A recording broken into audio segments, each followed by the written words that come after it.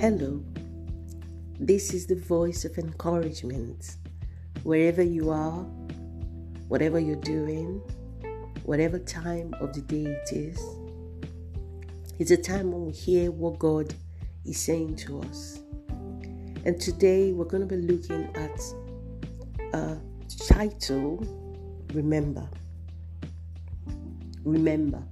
Let me take a few minutes of your time and we'll have a quick look at scripture in 2 Peter chapter 1. I'm going to read from verse 15. It says, "Moreover, I will endeavor that ye may be able, after my decease, to have these things always in remembrance. For we have not followed cunningly devised fables, when we made known unto you the power and coming of our Lord Jesus Christ, but were eyewitnesses of his majesty." Verse 17, it says, "For he received from God the Father honor and glory, when there came a voice to him from the excellent glory, This is my beloved Son, in whom I am well pleased." I thank God for this opportunity to talk about this time. We're looking at the topic, remember. And when you hear that word, what comes to mind? The opposite of it is forget, right? So you see, there are basic things about life and the way the mind works with all the business of life. As we increase in age, if we don't tend to keep these things in our minds, there's every tendency to forget. Those things can be really salient, important. And here was Peter giving an admonition. He says, I'm about to go. Soon enough, I'm going to die. But you see, I want to remind you of these things.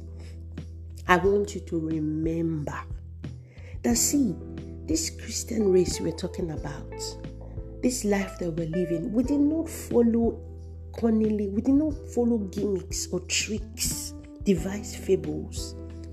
No, it says, but we were eyewitnesses. I witnessed Jesus. I walked with him.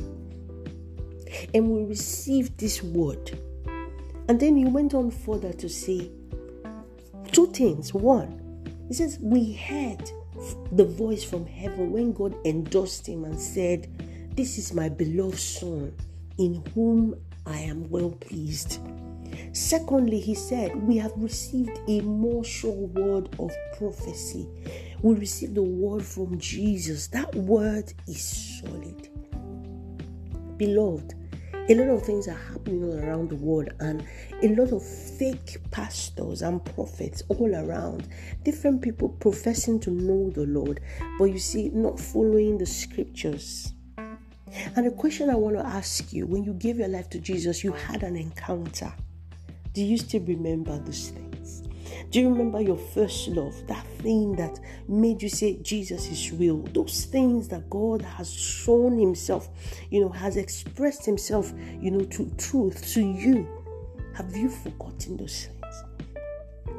This word is coming to you now. Don't get carried away by fakes. Don't get carried away by the things happening. God said, he's saying to you, remember. And do you know one beautiful thing? If there's ever anything we need to remember, is what God has spoken, and he has given us a more sure word.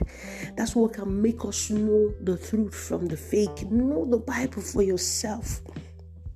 Know the more sure word of prophecy. This is stronger than any other prophecy anybody's going to say. The Bible, the words written on it.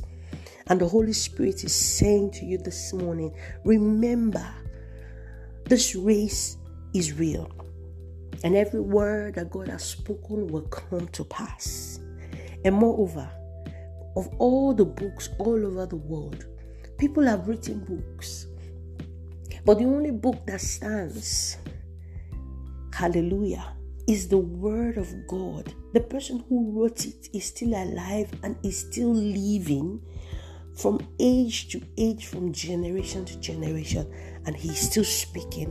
And he wants to keep on speaking to you, leading you in the way that you should go. So remember, go back to the first love, the first time, and strengthen yourself again. Pick up yourself. We did not follow cunningly devised fables, but we have the more sure word of prophecy. I say a word of prayer. Lord, help us to remember. Help us to remember the cross, the blood that was shed, and all the sacrifice you've gone through for us. Help us to remember, we pray, in Jesus' name. Till the next time, this is the voice of encouragement. Stay strong.